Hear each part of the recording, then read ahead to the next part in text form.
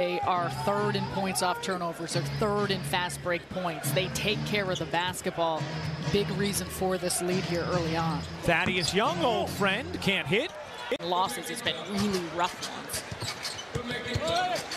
Johnson, whoa. Looked like he got stuck to his wrist.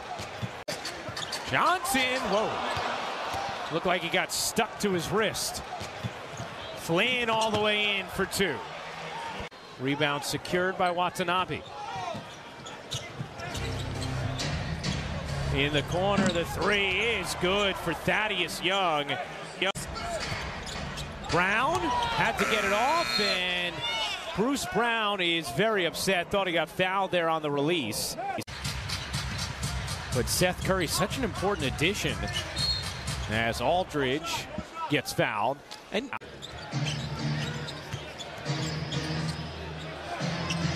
another three for Thaddeus Young. Jock Vaughn, the acting head coach tonight for the Nets. Steve Nash in health and safety protocols just before the start of the game.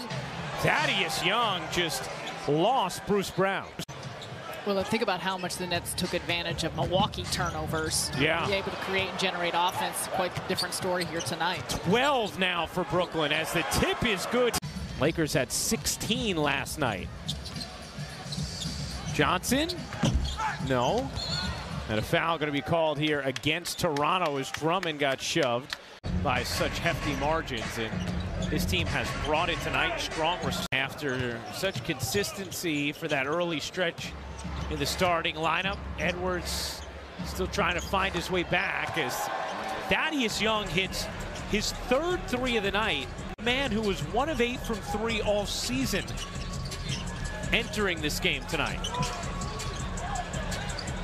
What this roster could look like, but I think probably everyone tired of saying when everyone's available, when everyone's healthy. Yeah. You can kind of get the full roster together because ages 5 and up need to provide proof of full vaccination to enter Barclays Center. To learn more, visit brooklynnets.com/gameday and get your tickets now.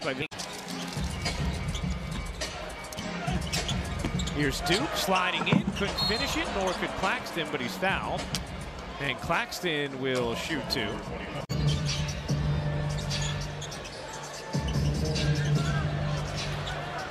Another turnover, 21st for Brooklyn. Watanabe pounds it down, plus the foul.